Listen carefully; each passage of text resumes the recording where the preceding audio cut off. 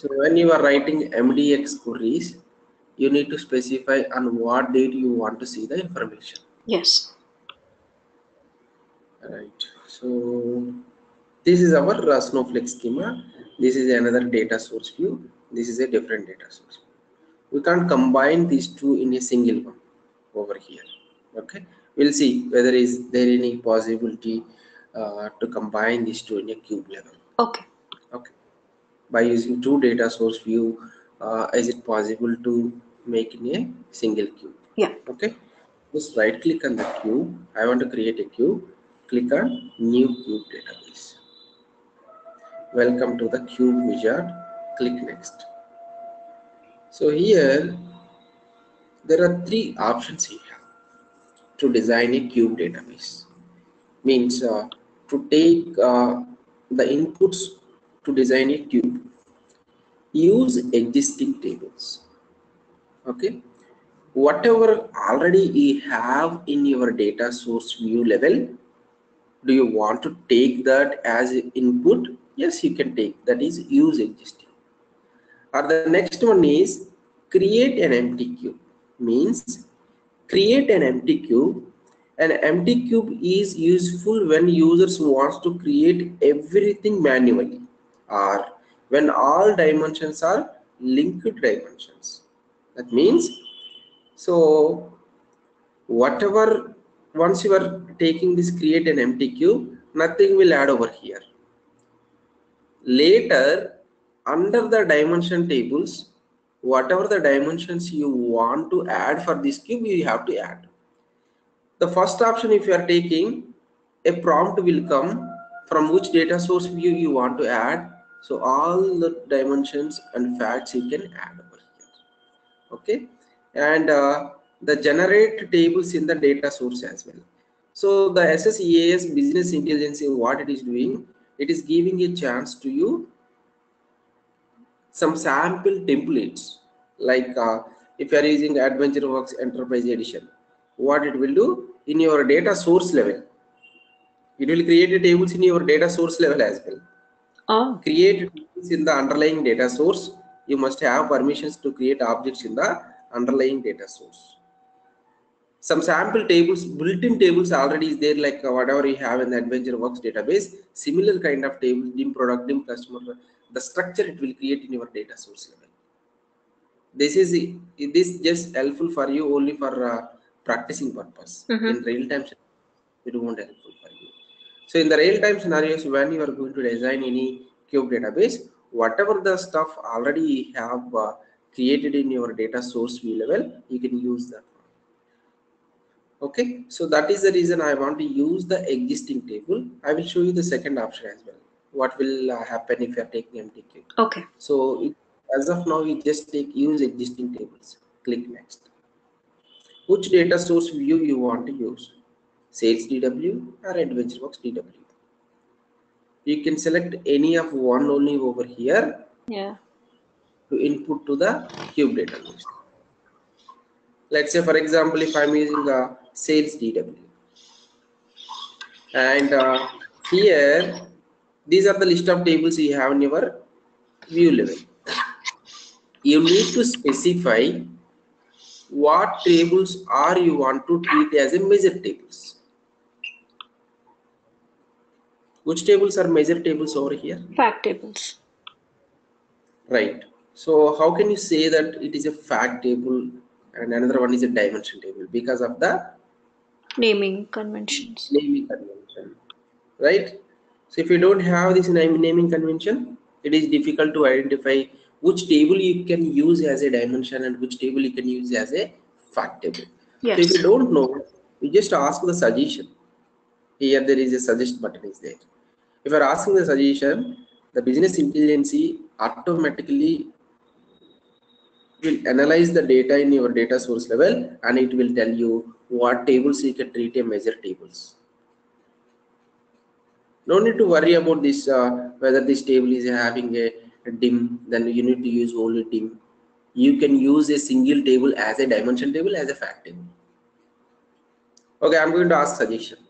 See, it is suggesting you to use this fact product sales table as a measure table and product table also a measure table.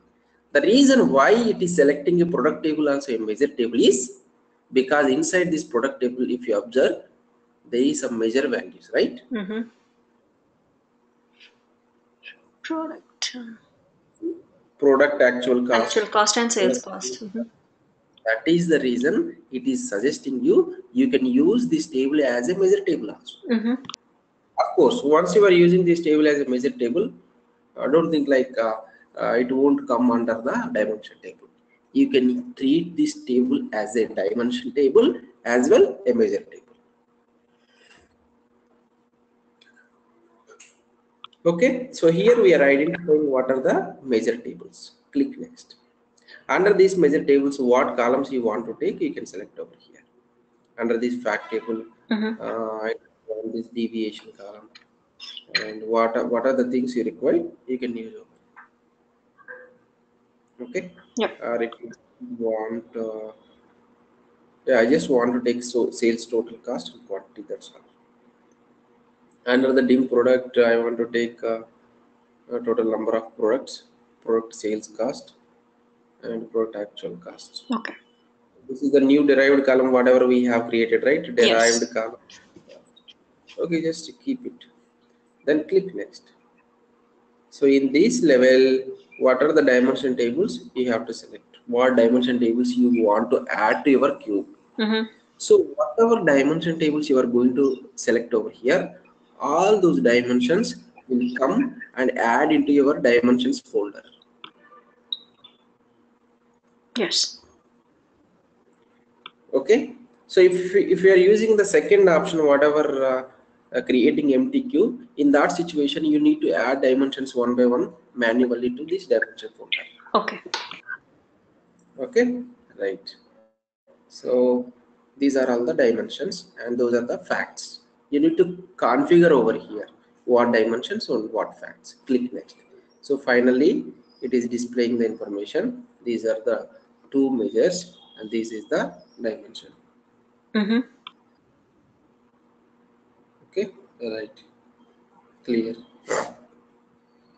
Then finish it. What is the cube name you want to provide? You just keep over here. Finish it. Okay, this is not a cube, this is just data source view of listing. Okay, where can you find out your cube?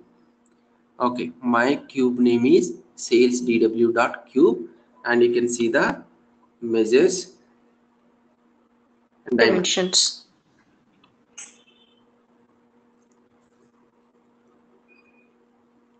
Okay, measures and dimensions. This is the your cube structure. What are the dimensions you have? What are the measures you have? And you can find the different tabs over here. Yes.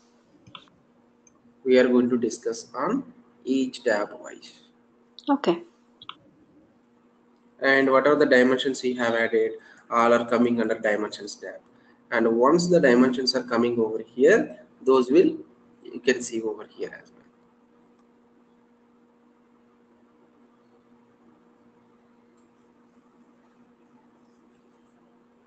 Okay. Yep.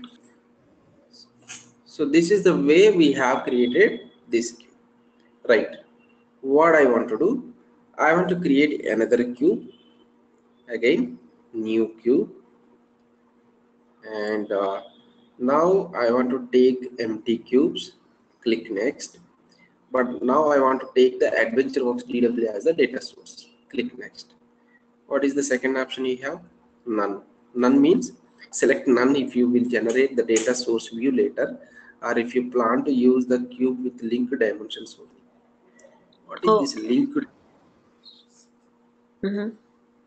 Okay, we'll select and see this option. I didn't try actually. Okay, finish it. There is an empty cube is created. Yeah. Nothing is there. So what we can do over here?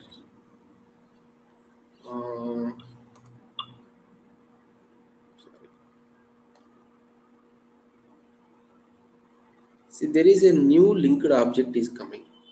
Click over here and use this wizard to link measure groups and dimensions in another analysis services database or cube to current database. Okay. Next.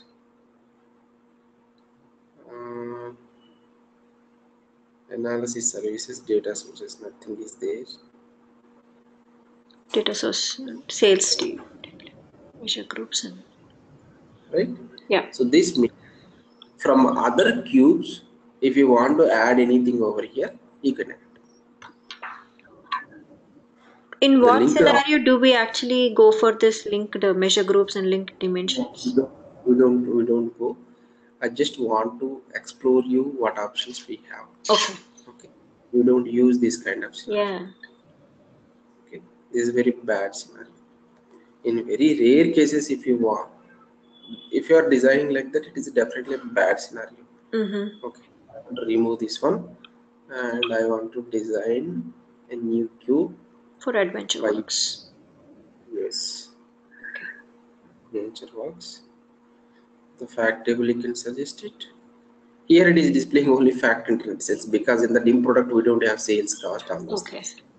Next, okay, I will select all these colors. Next, these are the dimensions. If you observe here, dim date and dim product, under the dim product, dim subcategory, under the dim subcategory, dim product category is coming. This I don't want. Okay, there is a child hierarchy is coming because of the snowflake schema. Yes. Click it. So this is your fact table. It is showing only two dimension tables.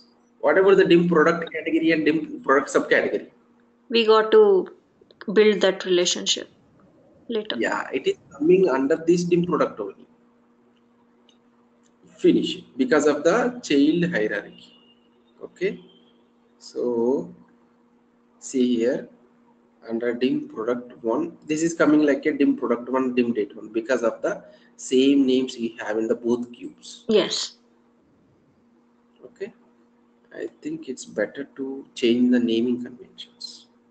Okay, so see here, this fact table having relationship with the date table on these 3 columns. That is the reason it has created 3 date columns. Okay. 3 date tables it has created based on the columns. Order date, due date. The dim product, under the dim product, what you are getting, product category, product subcategory. Okay. So what is happening here? It is treating like a one table only. Yeah. Whatever child tables, product subcategory, product category is coming, it is including these 2 tables also inside this one. I don't want like that. So I want to design, I want to make sure these 3 are separately. So in that situation, what you can do, okay, I want to roll back everything, delete and delete and remove this cube, right click, new cube, click next, create an empty cube, next, I want to use adventure works, click next, okay, and finish it.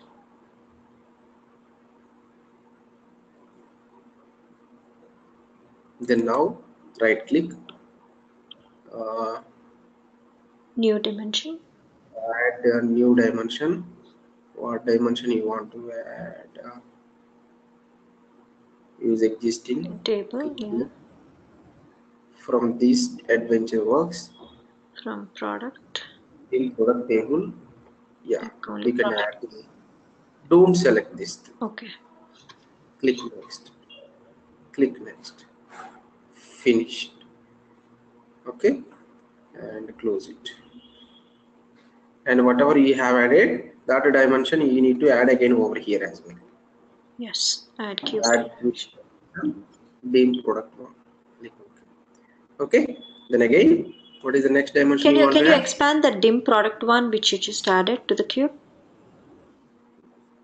Expand it. Okay. Here, right? We have Yeah, sub. we need to add the columns. We need to add the columns that I will No. discuss. We have taken only product key, I believe, right? Why did it add product subcategory key? Inside the product table, we have the product key Oh, then as well. Product. okay. There is a relationship between those two, right? Then now, new dimension, next, next, and adventure works. What is the table you want to add? Dim product subcategory. Okay. Click next, next. Sorry, I don't want to select the dim product. Okay. Finish it. There is a we need to add that one over here. Add Yes. cube dimension product Subcategory. subcategory. So this is the way if you want to add individually, you need to add like this. Okay. If you are taking by using the existing table the same relationship, then what will happen? It is keeping all are under single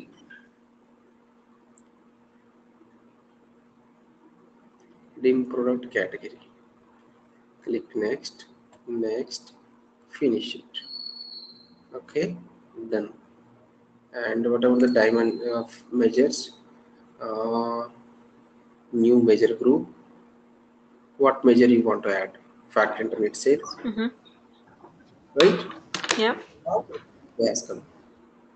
And what we need to add one more thing. Where is the subcategory? Okay, we didn't add subcategory. Add cube dimension, dim product category. Click OK. And the next one, what we need to add? Dim date, right? So right click, new dimension. Next, next, sales TW, and the dim date table, date key. Next, click next, finish it. Okay. And you need to add the dim date as well. Done. Automatically it has created 3 tables.